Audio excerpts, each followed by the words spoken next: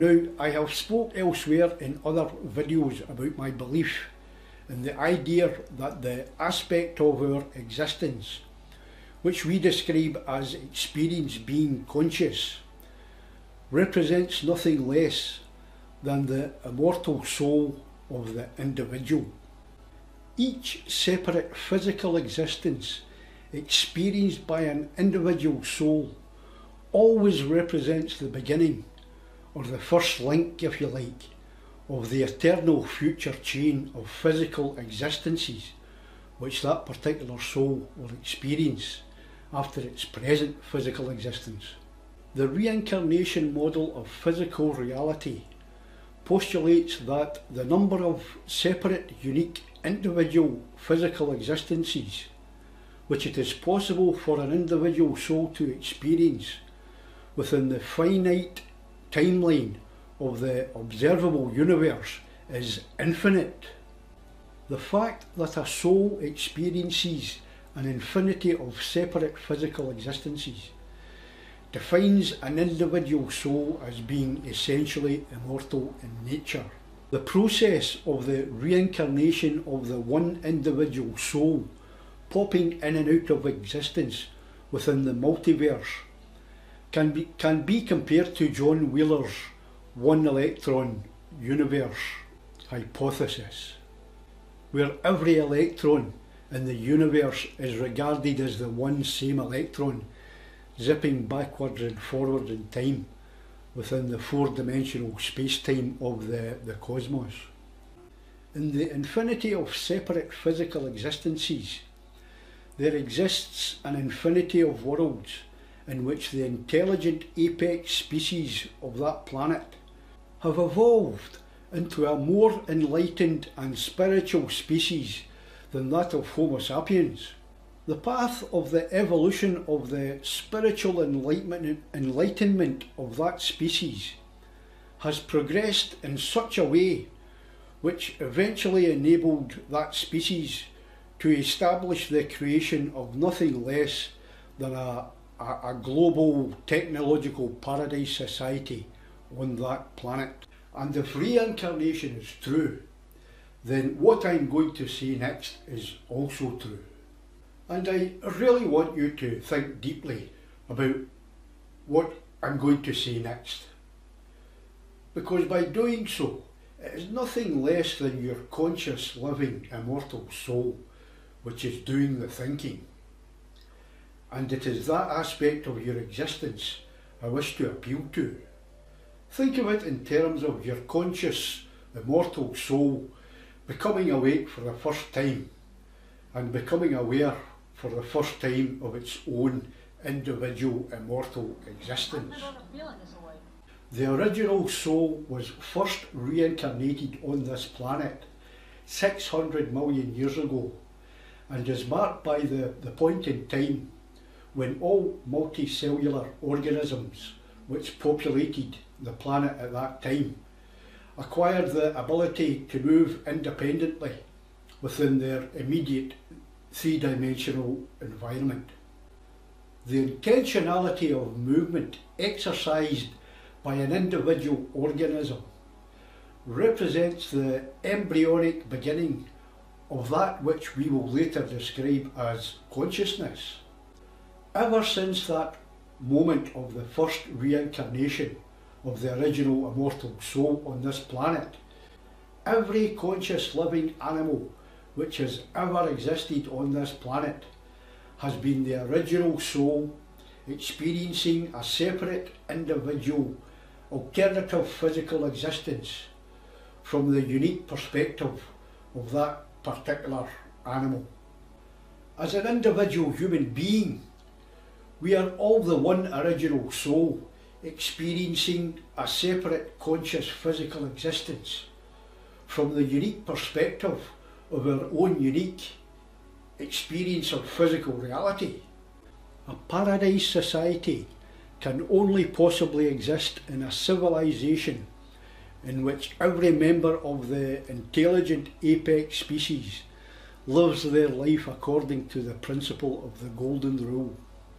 Treat every conscious living thing, and more particularly every human being you happen to meet in your day-to-day life, the way they deserve to be treated, and the way you would like to be treated yourself, namely with respect, empathy, compassion, with inclusion and without prejudice.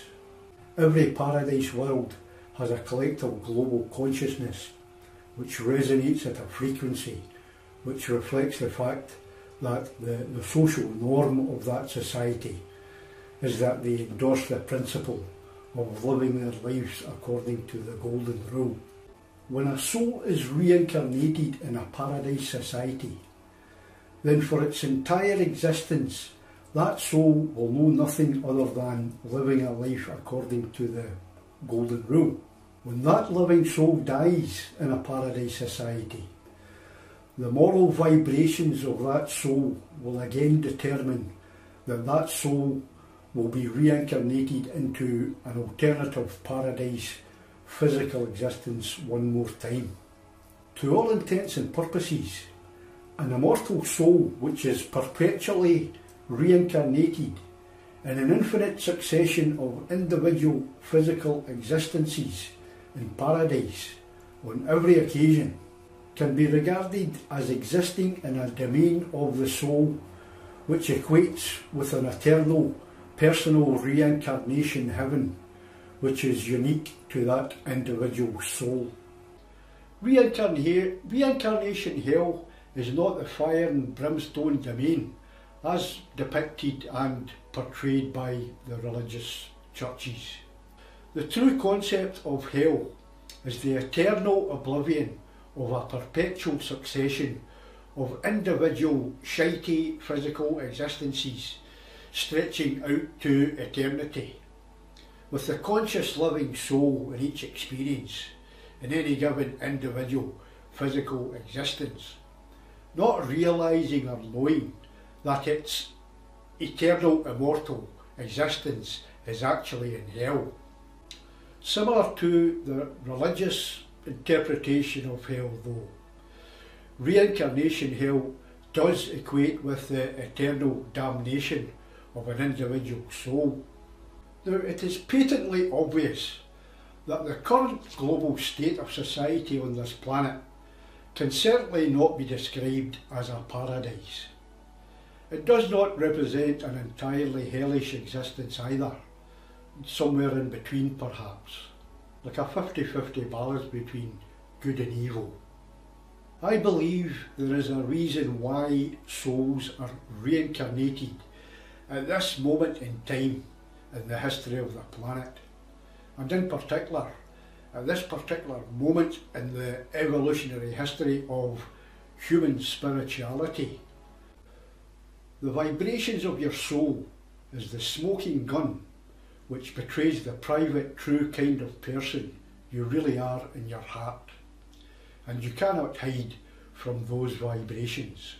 It is my contention that the circumstances of our existence in our previous life in some hellish, wretched alternative existence, that it transpired in such a way that whatever those circumstances were, it caused a change in the moral frequency of our soul from that of the global consciousness, collective global consciousness of the society and the world in which we existed at that time, to a different frequency which resonated in harmony with that of the present state of society on earth. Whatever the circumstances were, it is reasonable to assume that it involved some form of altruism, or perhaps in our previous life we even sacrificed ourselves by performing some form of selfless altruistic act.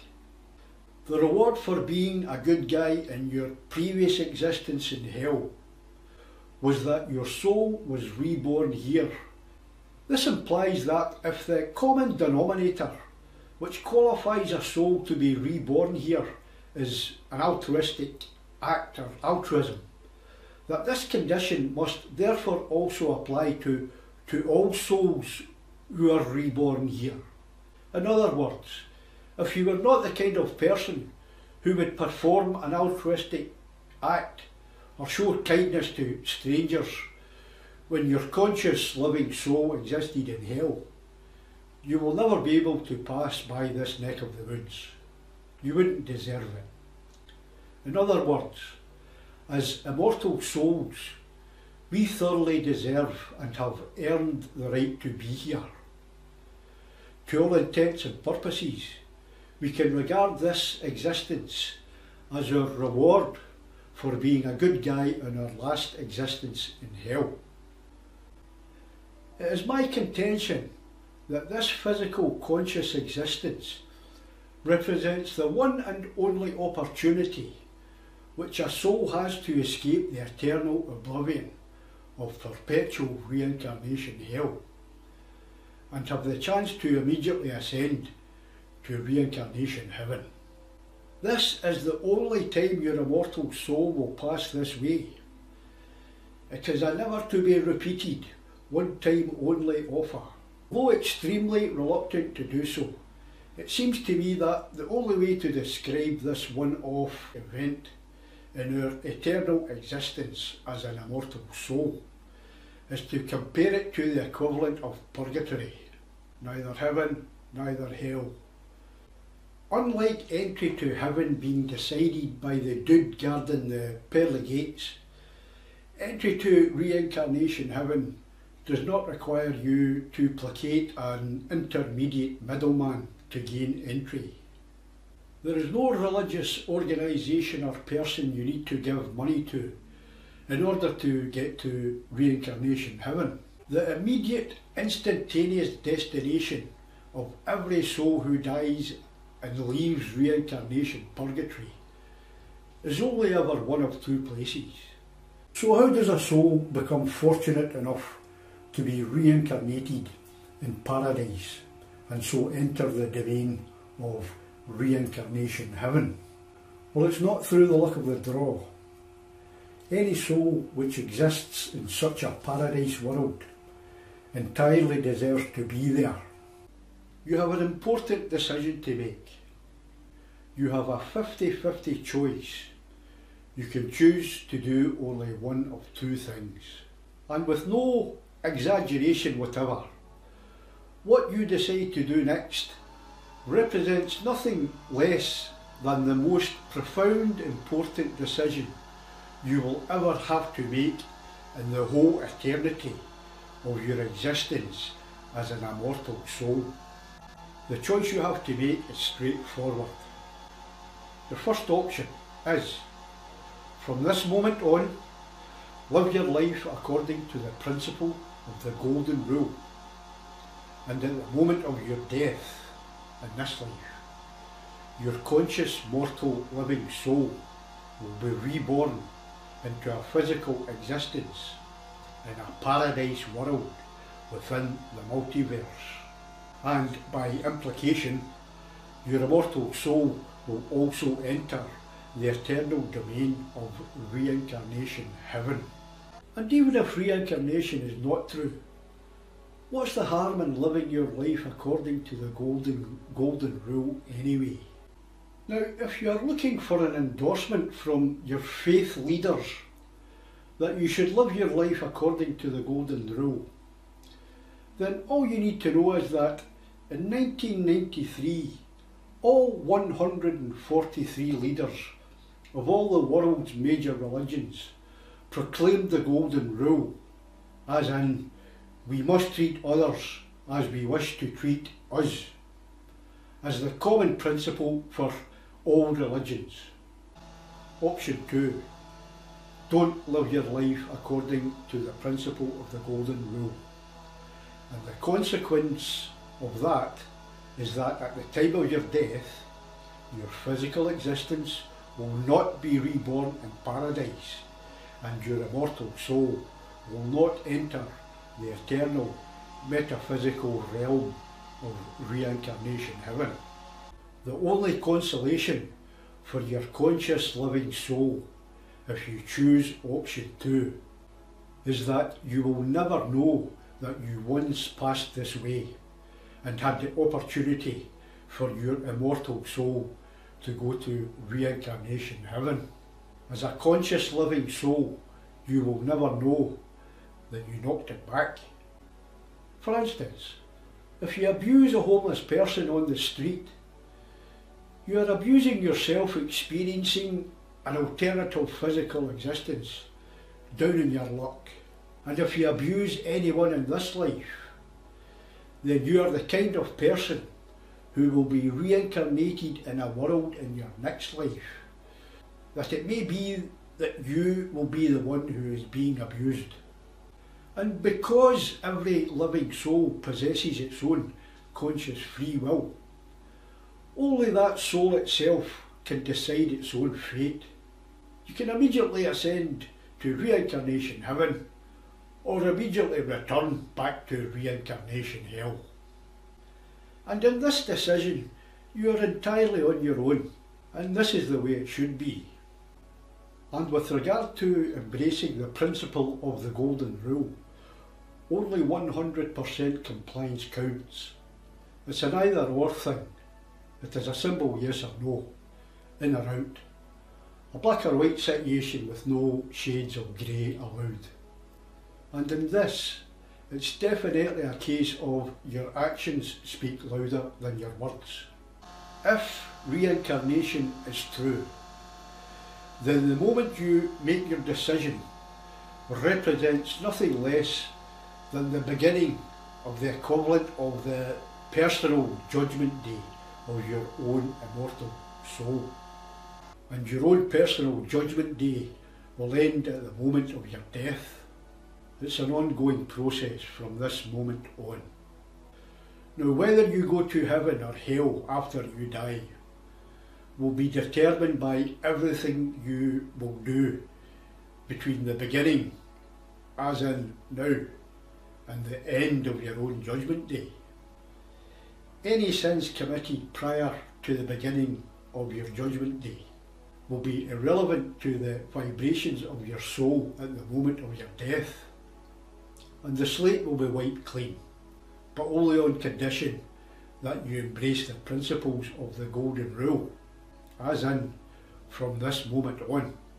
And with regard to when you start to do this, well, you could die tomorrow.